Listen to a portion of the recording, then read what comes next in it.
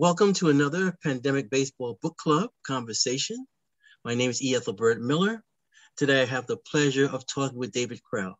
David is the author of 1962, Baseball in America in the Time of JFK, a fascinating account of not simply baseball, but an overview of American culture in 1962. The book is published by the University of Nebraska Press. David, when people look back on the 60s, the year that seems to stand out is 1968. That was the year we saw the Tet Offensive in Vietnam, the death of Martin Luther King Jr., Robert Kennedy, and also the urban riots. What attracted you to 1962? Exactly what you just said. It hadn't been done. 68 had been done. 67 had been done. 69 had been done. 61 had been done in baseball terms. Plenty of scholarship about Roger Maris.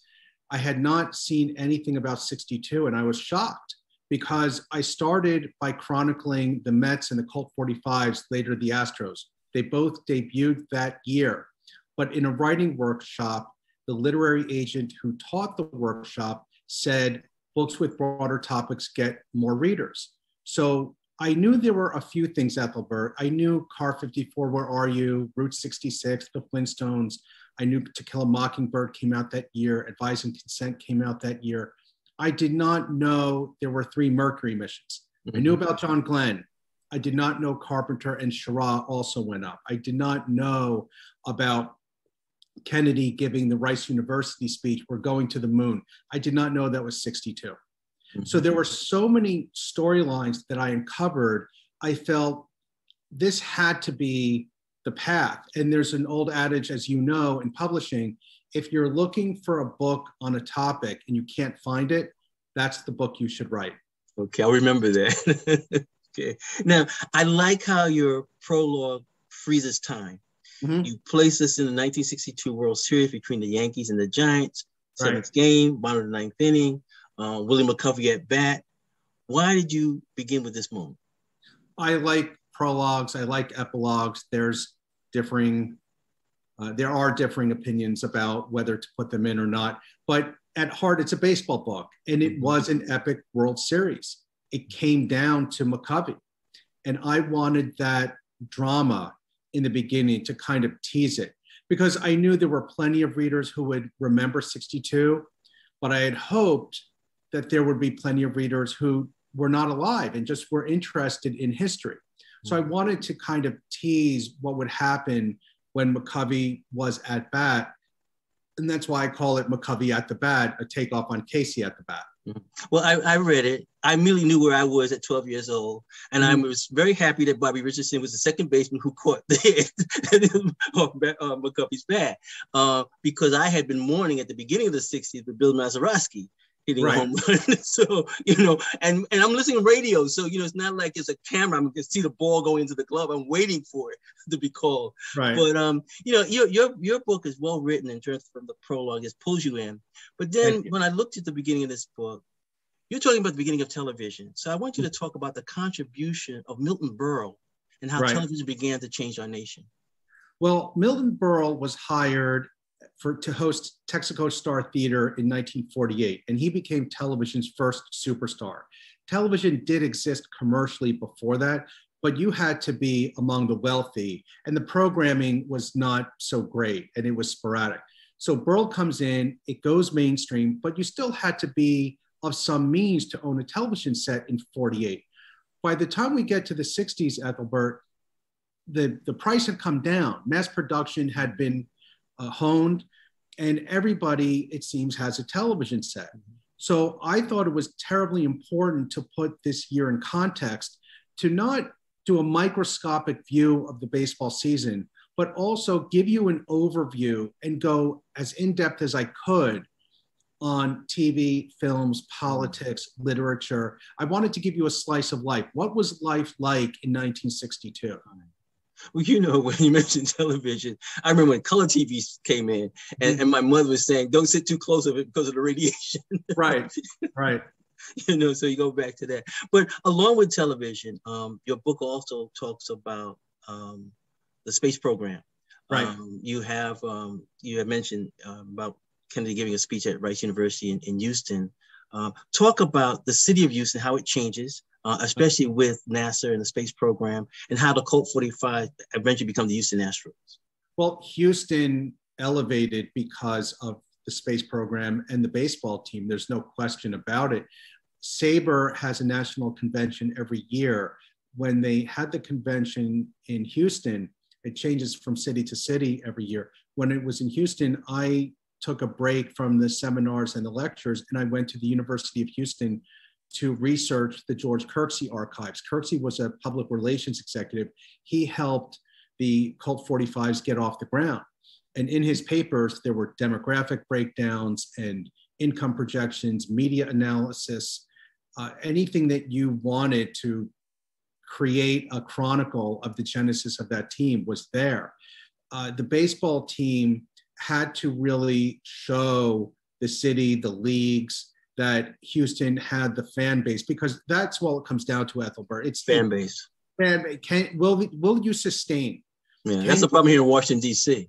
Exactly. And it was for many years, because Baltimore could Bigfoot Washington. When the second incarnation of the Senators left in the early 70s, I went to the University of Maryland, and I remember all my fraternity brothers who were from the DC area, they rooted for the Orioles because their parents remembered the Senators, but they didn't have a team. Well, they had to prove in Houston that the fan base was enough to sustain TV coverage, radio coverage, and coming to the ballpark. And they were able to do that. And of course, when NASA is escalating its efforts, then you have Houston in the byline of every space reporter in the country. So you get some innate marketing there, or inherent marketing, maybe is the proper word. Right. Well, you know, when you look at this Houston Astros team, well, 45, then the Astros, one thing that you do in your book, which I found very attractive and interesting to me, was you have these sort of mini profiles. And I want you to comment on two players that I sort of was following. One because I guess a baseball card, and one because I guess he might have been the best player on the team. And let's talk about Bob Astromonte and Rusty Staub. Oh, sure. Well, Rusty Staub was a bonus baby. I remember him from the 70s when he was with the Mets, but it seems that everywhere he went, he had a following. He was beloved in Montreal, in Detroit, in Houston, in New York. Everybody loves Rusty. So I was really pleased to chronicle him because I think he's an overlooked player in a lot of ways. Aspromonte gave me an hour of his time, and I chronicled as fast as I could everything he was saying. He seemed to just be an ambassador, not only for the baseball team, but for the city of Houston. He loved the fans, and they really took to this team. Now, remember that the Houston Buffaloes, that franchise was in the minor leagues for quite some time. So the Buffaloes' legacy lives on through the Astros, but the Buffaloes had to go by the wayside because you can't have a minor league and a major league team in a city, at least not at that time. Right. Yeah. Well, along with the Astros, the 45 and the Astros, 1962, we also see the rise of the Mets, the amazing Mets, as Casey Stengel would say. And it brings baseball back to National League Baseball back to New York. Now, two people that I liked, one was Mark Thornberry and Eddie Kranepool. If you could talk about those two early Mets. Well, marvelous Marv Thornberry is an icon in pop culture, not only for the Mets, but through the beer commercials for Miller Lite. And when I told people I was writing a book about 62 and the Mets would have a chapter, all of my baseball history friends said, "You're not going to write another essay about Marv Thornberry, are you?" There are too many. And I said, no, he'll have a section, but I'm trying to chronicle as many players as I could, because even if these players were only in 30 games, they started this thing. You know, without them, there wouldn't be a New York Mets ball club. So I thought it was incumbent upon me to talk about the players as much as I could with the Colt 45s and the Mets, because they started this new era in both cities. Now, Kranepool was interesting because I remember being a kid rooting for the Mets, and he was the longest serving member from the 62 squad. And that's his distinction from that team. Right. You know, On May 5th, 1962, Bo Belinsky throws a no-hitter for the Los Angeles Angels against the Baltimore Orioles. What happens after that day? Well, Bo Belinsky is a tragic figure. I took to that storyline right away when I did some digging. He had the life of Riley, to use somewhat of an outdated term. He just had the world at his fingertips. He threw the no-hitter. He's 26 years old. He's in LA, and the gateway is open to the high life. He dates Hollywood actresses. Everywhere he goes, people buy him drinks, buy him dinner. Everyone wants to be around him. And he wasn't a great pitcher. I mean, 28-51 lifetime, Ethelbert, hardly right. Hall of Fame. You don't get tenure with that in the academy. But if you talk to people who were around at that time, and you talk about the other four guys who threw a no-hitter, it's doubtful that those people will remember the pitchers. You mentioned Bo Belinsky. They remember. The one out of the several guys who threw a no-no, they remember Belinsky because he was engaged to Mamie Van Doren. He had 3 marriages that went bust, and he was a very prominent celebrity. And then he had some demons, alcohol, addiction. And it wasn't until the 90s where he started to come out of it, thanks to a car dealership in Las Vegas that expanded into several franchises in the Mountain States region. And this car dealership, Findlay, took him under their wing, specifically a guy I mentioned in the book, Rich Abajian, who was a UNLV fullback. And even though Rich was younger than Bo looked up to him as a father figure. And Rich could talk to Bo, athlete to athlete, in a way that nobody else could. And the people, Ethelbert, who knew Bo in Vegas at that time, they said, we had heard about the Bo Belinsky that you know, but we know a different Bo Belinsky. He was quieter. He was more courtly. He was trying to get his life in order. And he was from Trenton. I grew up in northern New Jersey, an hour away. So I was drawn to that part of it. And when I dug a little deeper, Ethelbert, I found out he did not have a great home life. He was a teenager in pool halls, hustling pool as a teenager. When other kids are playing baseball for the American Legion team or going to the prom or studying for college, he's out there hustling pool as a teenager. So it's a really hard scrabble life. And when he got to LA, my goodness, the high life is there waiting for him after he throws the no-hitter. Yeah. Well, along with him, you also have in your book Marilyn Monroe, who dies in 1962. She's 36 years old. How did this movie star change America? And she married Joe DiMaggio in 1954, a marriage that lasted less than a year. Right. I was wondering, like, when you look at this marriage in your book, is this to show that connection between baseball and popular culture? Well, there wasn't too much. When I set out to write the book, I knew Marilyn Monroe was going to be in it. And then I was overwhelmed because what can I say about her that hasn't already been said? So I decided to go a novel route, and I interviewed a woman who portrayed Marilyn in the 80s and 90s. She became the Marilyn go-to portrayer. And I talked a little bit about her iconography, how people painted her. Of course, there's an intersection because of DiMaggio, and there's a famous quote, it might be apocryphal, but Marilyn Monroe went to Korea to perform for the soldiers, and she came back and she said, "Joe, you can't believe the reception I got. You have no idea what it's like when thousands of people yell your name." He says, "Yeah, I do." Right. And it was at bat. Right. And it was a tragedy that she died at 36. Right. This was a year where there was optimism and there was tragedy. And there was worry, which I'm sure we'll talk about later with the Cuban Missile Crisis. Right. So it was a fascinating year in American history where optimism was at its highest, I believe. But you have to counter that with some of the bad stuff that happened that year. Right. You have many profiles in your book, and I would very encourage people to read it because there's going to be someone in there that you're going to say, oh, wow, I want to know more about. So I just want to ask you about two other people who, Sure. when I was reading the book, I really was drawn to. One I knew, the other I really didn't know. And talk about Jim Julia Gilliam, who played for the Dodgers. I knew him. Sure. But then also talk about Sherry Chesser, who was a host of Romper Room. Right.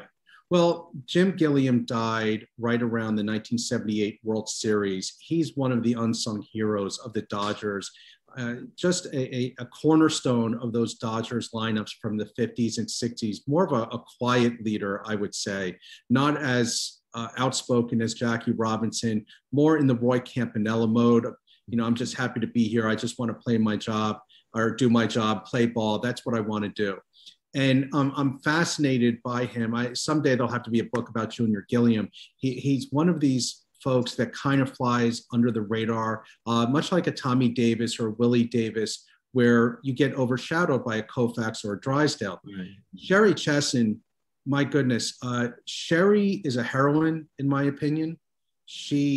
Her story deserved to be told. Romper Room was a kids show that was franchised. It wasn't syndicated. So for people who don't know, it's much like a McDonald's restaurant. If you buy a McDonald's franchise, it's that hamburger, that filet of fish will taste the same in Peoria as it's going to taste in Poughkeepsie. So you have to follow a certain format. Same thing with Romper Room. They had songs, they had a lesson plan for the kids, they had games, and each city had a host. So she was the host in Arizona, and she had taken thalidomide. And when she found out about the severe birth defects that thalidomide caused, she talked to a reporter. Now, she did not want her name known. The reporter outed her, and she becomes a pariah. She becomes a person in the headlines. This local celebrity becomes an international household word or name, and abortion is not legal. And you know, you're talking about thalidomide causing fetuses that have one arm, that have just a head and a torso. I mean, really brutal stuff that even pro-life, activists will probably turn ahead and say, wait a minute, maybe we need to rethink this. Right. And her doctor said, you know, it's not, the fetus won't live. If it lives, it's going to be painful, at most a day. And she had to leave the country to get this procedure. She went to Sweden, right? Went to Sweden. And that story was told in a Sissy Spacek TV movie, but I got the feeling that there was more to be told. And she was extraordinarily patient with me. Her story isn't that well known now. And that's a big reason I wanted to highlight it, because you know, you're talking about the profiles. When's the last time Rusty Staub was profiled, or Junior Gilliam, or some of the other players that I mentioned? But it didn't just go with baseball. It went with Sherry, Dr. Mary Early, first Black graduate at the University of Georgia. I talk about her quite a bit.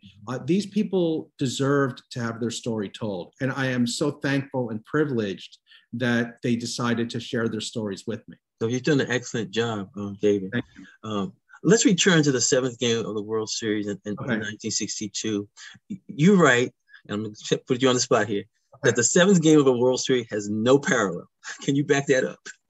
Well, sure. Baseball is a slow-moving game. You saw what happened in the Field of Dreams game the other night. It is a slow-moving game. And for people who say there's nothing going on, there's always something going on. Outfielders shift, infielders shift, pitcher goes to the rosin bag or walks around the mound. There's always something different that's happening. Now, I will caution by saying back then games were a lot quicker, right, but there are a lot of reasons for that we can talk about another time. They weren't 3 hours in most cases. They were maybe 2.5, 2 hours, 40 minutes, etc. There's just an anticipation building. And also back then, it was the national pastime. I don't know if that's still true. Hopefully the Field of Dreams game elevated the sport, but that was a special occasion. Football had taken over by the 90s because of the TV packages. The NBA used to air its championships on tape delay at 11:30 on CBS. Well, now it's a primetime spectacle. So and the NBA has really taken a hold in merchandising and stardom, et cetera. But baseball back then, Ethelbert, was the point of conversation when you're talking about sports. Mm-hmm. I go back to your prologue, and I mentioned how it sort of freezes time. What I find very interesting, if you hold that concept up, if you look at 62, immediately after the World Series, we're dealing with a missile crisis, as if the entire world is frozen and waiting in anticipation. Right. Talk about, the missile crisis and how you see that coming after the World Series. Well, that is probably the darkest moment in American history, because America is sitting on the precipice. And when the president of the United States says, if Russia launches the missiles from Cuba, Cuba and Russia, they were partners. So if Cuba launches the missiles, we're going to respond. And that would cause a tremendous rift with the Soviet Union. Cuba is only 90 miles. And you're talking about a time when only 5 or 6 years before, people were going to Cuba on vacation. Right. When Castro came in, the premise was he would open everything up. There would be a dialogue between the US and Cuba. And that obviously never happened. My favorite part of the segment on the Cuban Missile Crisis, Ethelbert, is the conversation between Eisenhower and Kennedy, right, which you can find on YouTube.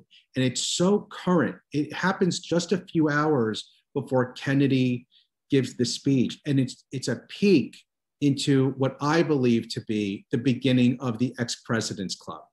Mm. That's a real thing that Obama dispatched former president, or was it Bush? Yeah, dispatched his father and Bill Clinton for tsunami relief, right, and so forth. And they call each other for advice or for help with charitable endeavors like that. And that's a real thing. I think it began when you had this young president seeking the counsel of a guy who was a generation ahead of him. Right. They both had seen war. Eisenhower had prosecuted World War II. He became the head of the Allied forces. Kennedy was injured in the PT-109 accident. So they knew the cost, right, of war. And to hear Kennedy talking to Eisenhower and hear Eisenhower lay out his vision of what the Russians might do, what they might not do, why he thinks that way, what Kennedy is thinking, what Kennedy is strategizing. It's like a real life version of the West Wing. Mm-hmm. And I wish that we had that. I don't think we have that anymore. I wish that we did. Right.